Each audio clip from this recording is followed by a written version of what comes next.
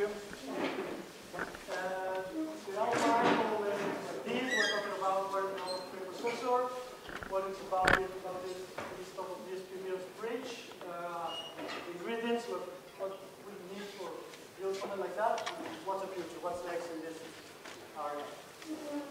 Well, we should start with a little bit bold statement. There is still computing down there, and parallel computing, which started about 40 years ago, is now open up.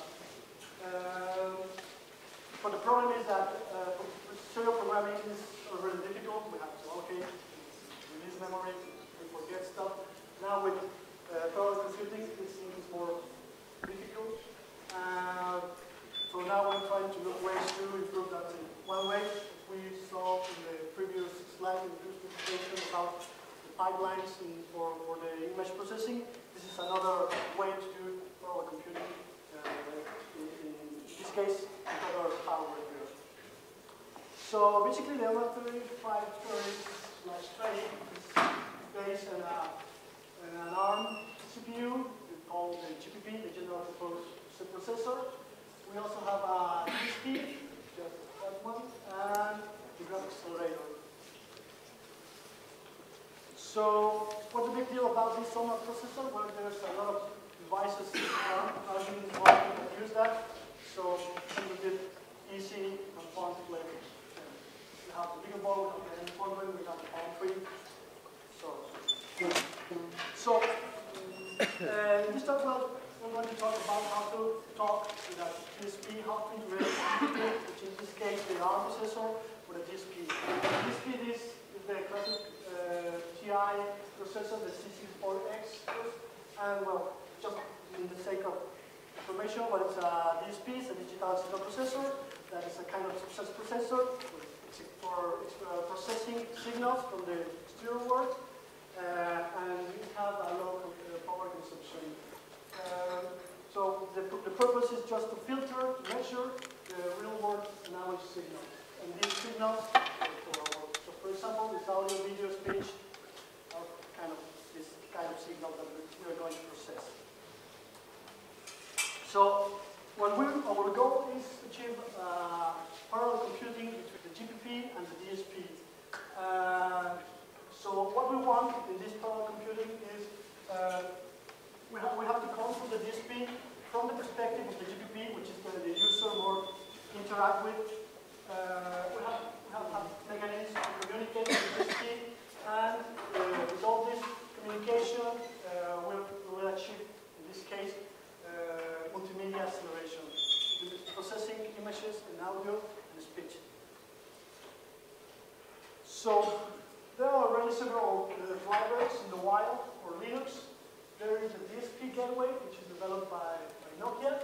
It works with OMAP1 and OMAP2 is production ready. It follows the Linux standards and is close to observed acceptance, but it hasn't been tested thoroughly in the OMAP3. And that's why it has been a little bit complicated.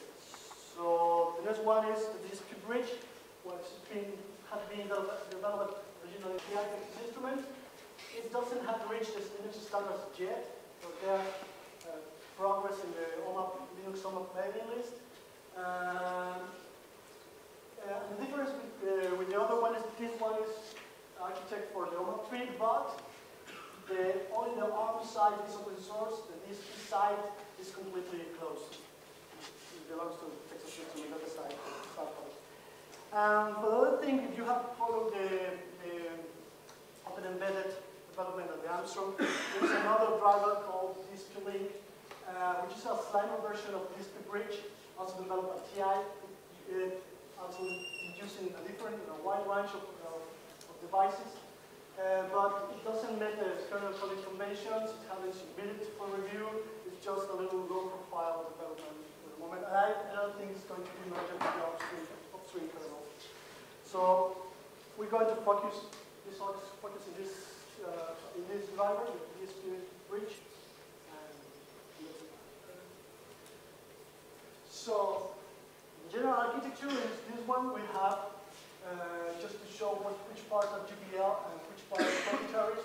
on the DSP side is the driver, the nodes, the resource manager server, all stuff is proprietary, hide it, and this is the driver side, this is the kernel space, the user space, and that is on the GPL sense or GPL, it's a library.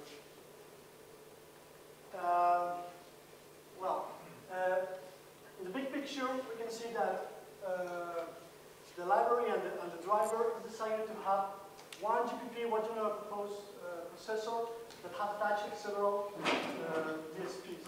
The GPP is considered the host, and the host can use the available DSPs as a different services or unit processors attached to the general processor. And basically, you can communicate with the DSP through messages, which are just short commands, and data streaming that goes from the DSP to the GPP and from the GPP to the DSP. The message is just like commands. The data streaming is just you pass buffers, or you select buffers in the memory area that the processor or the DSP are going to do some kind of work. So we have these two types of links. Already said messaging, that's short, it's in length, and streaming, multiple buffers, and each link works independently. And GPP can specify what inputs and outputs a DSP task uses. In the theory, the GPP can select to connect several DSPs in a single pipeline. So the output of a DSP is the input of another, but I don't know if that is already implemented and tested. But in theory, so for the original proposal for the ARM, for the Linux in this case, the DSP is just another variable device. You look at the device directory and use it. So basically the operation is to open a file descriptor for that device and you have access to that for the services of that DSP.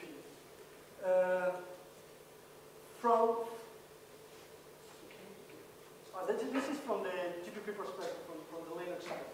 From the DSP side, the DSP see an interface for input output, which is the streaming, the output that is passing by, the message interface, which is the node, and it has a resource manager, which is in charge to raise new nodes and to stop them, pause them, and see if the DSP has enough resources to execute that specific task. So this is more as a graphic. This is from the Texas Instrument manual, the dspbridge. So we have here in our applications that ask for a specific operation in the DSP.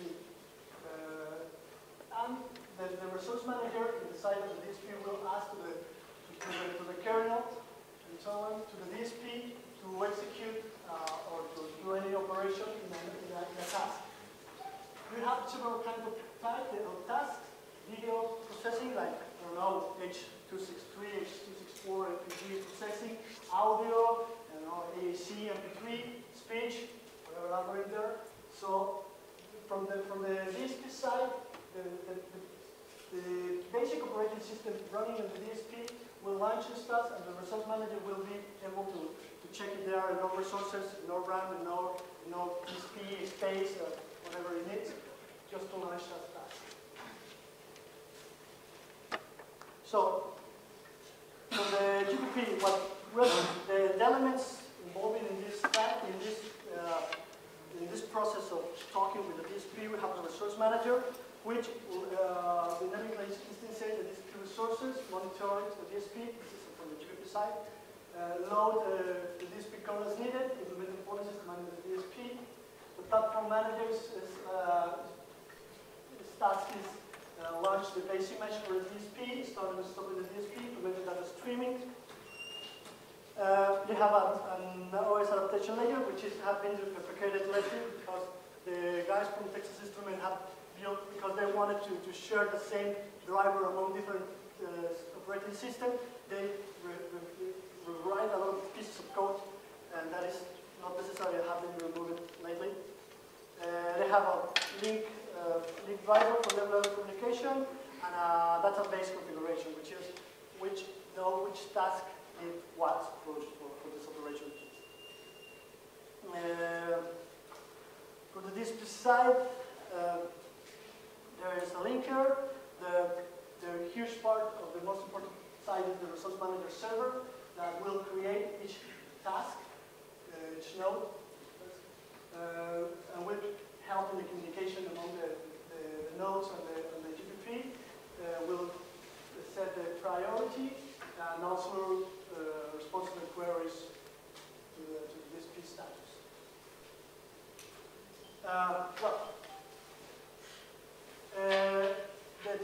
The threads or the processing units in the software perspective of the DSP is called task nodes.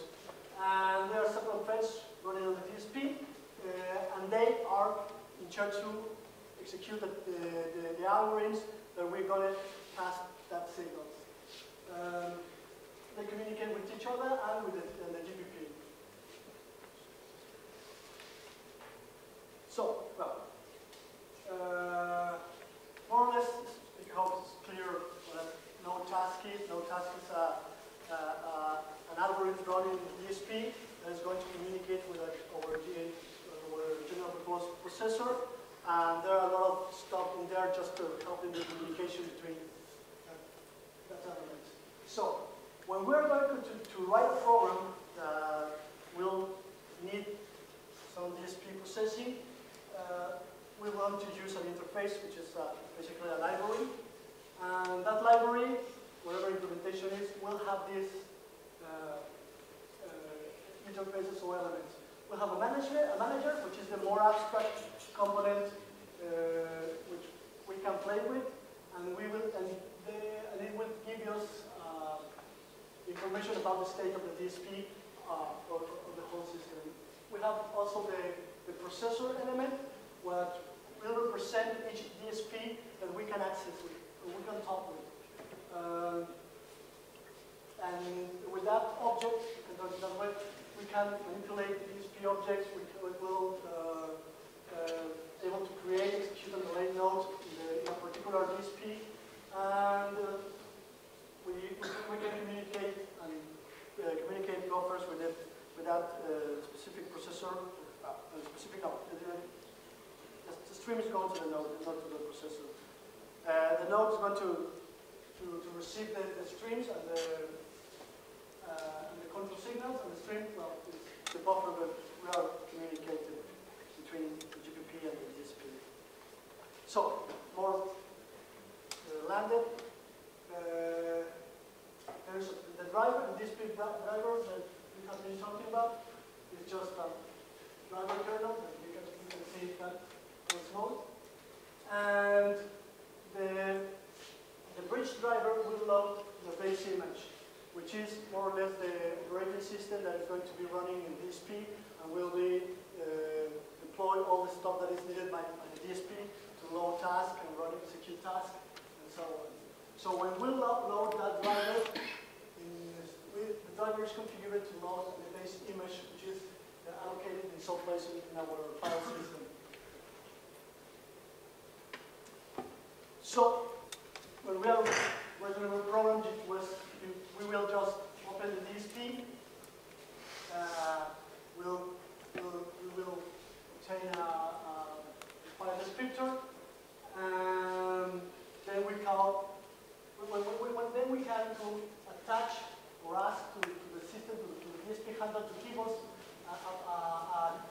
a DSP, which is a proc. And if the call doesn't fail, we will return something here, which is the processor that we're going to use, or the specific DSP. In the case of the bigger board, we only have one DSP, so we cannot receive, we cannot call this attach command again. So the next step in our program will be allocate or request for a node in our DSP.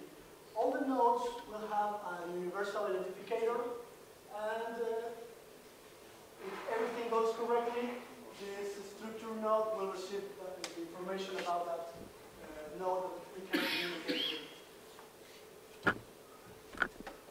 with. So at this moment, we have only deployed our structure in the GPP side.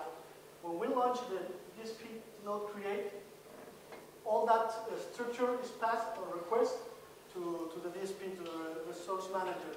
The resource manager receives everything is correct, just send a message to the DSP that everything has been created correctly.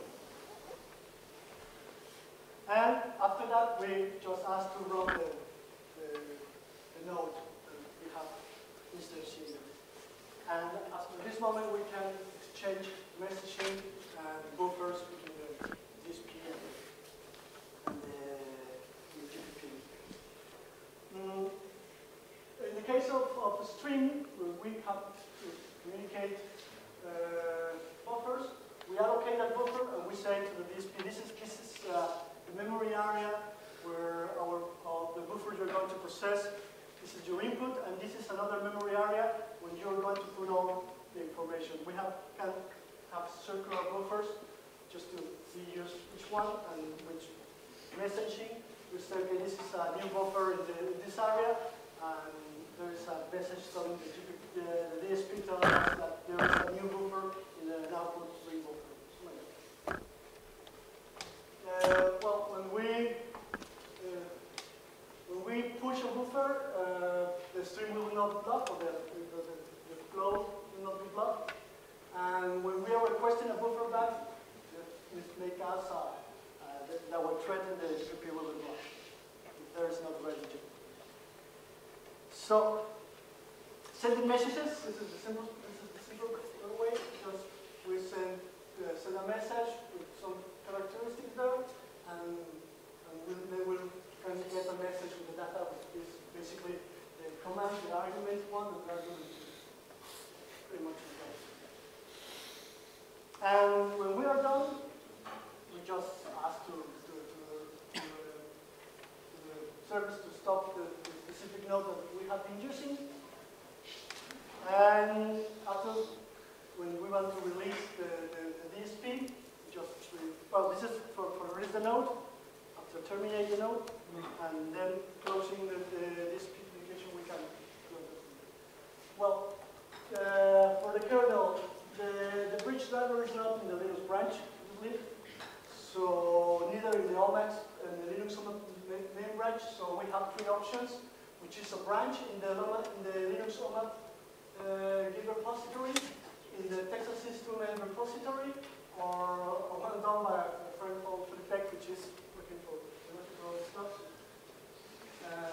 He maintains his own Git repository, just fetching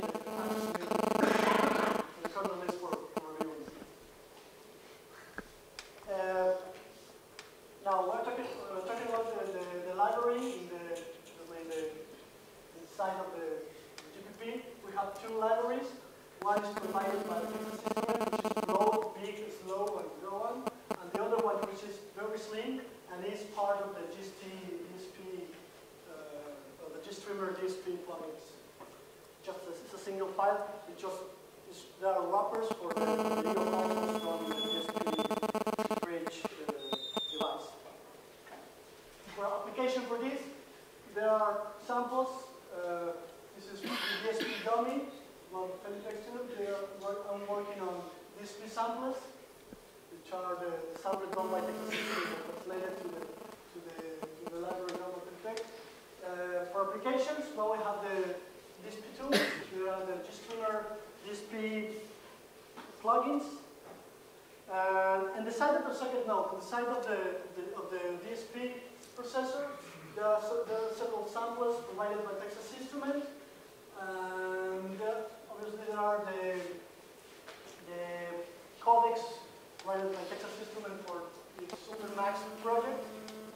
And Leonora, which is a codec for the Theora codec.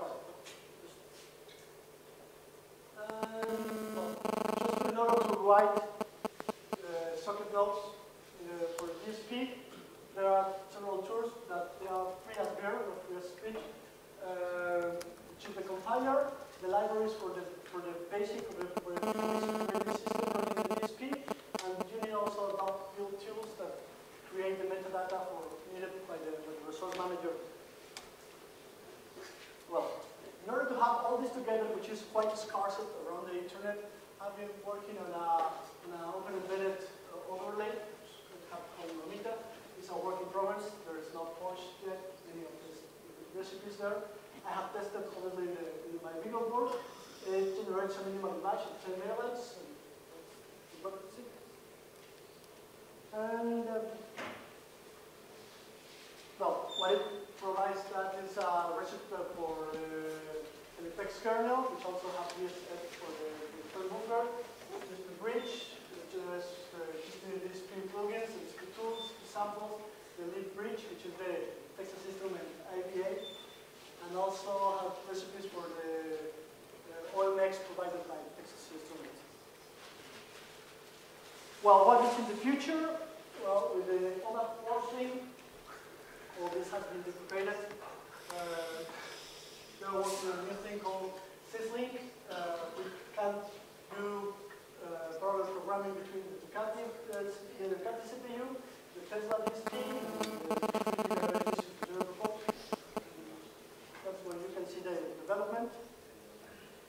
And the trend we can foresee in the future is more cores, more processing units, maybe more different kind of CPUs working there, and obviously more complexity.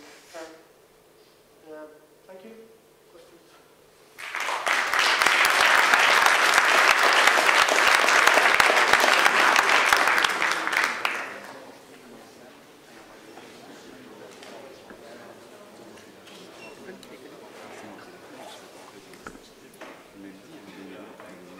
You have seen that.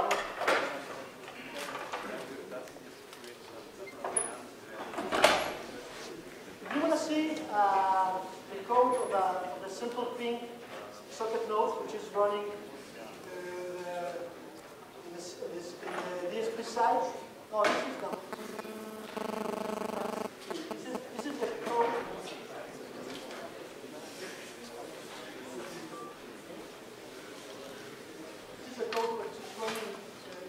Side. We have three basic functions that are the create. When we create the socket node, the delete, we allocate all the resources allocated to the create, and they execute. In this case, we only just receive a message, and after we receive the message, we put a message. Simple like that. In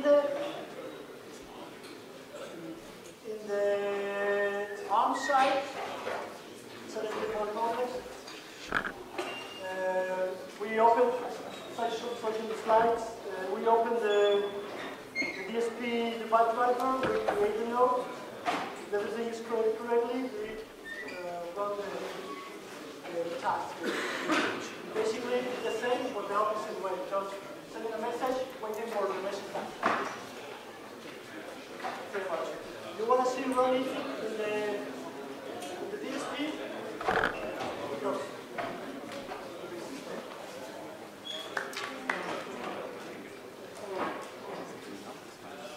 It's more complex thing, just like the coding video, but we need an HDMI connection. You mentioned that the DSP bridge driver is integrated in the kernel. Are there plans to import that to the bridge kernel? So, what still needs to be done? You mentioned that the driver is not integrated in the kernel. Are there plans to push it to the mainstream kernel? And if so, what needs to be done?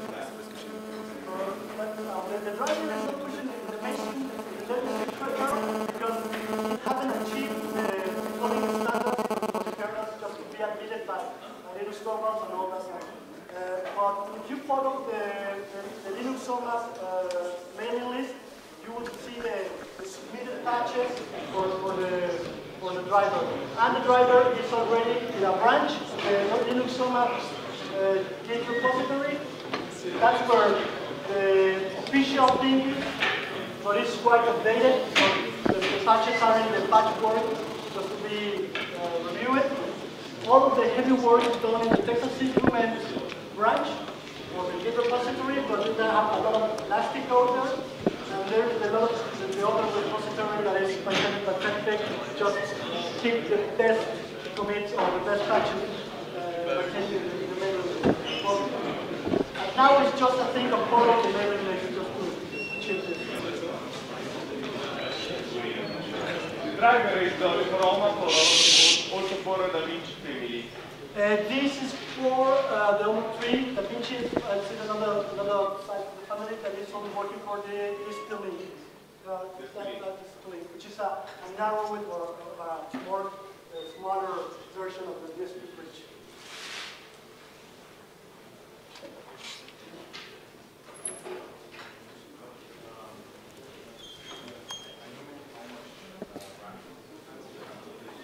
Everything is 128.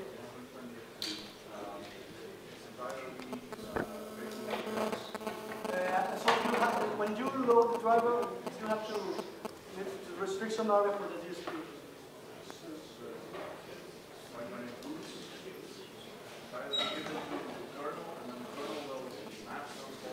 I don't remember. Well, I don't know how it's managed right now. I don't have to worry about that right now. I haven't passed any kind of parameter in U-boot.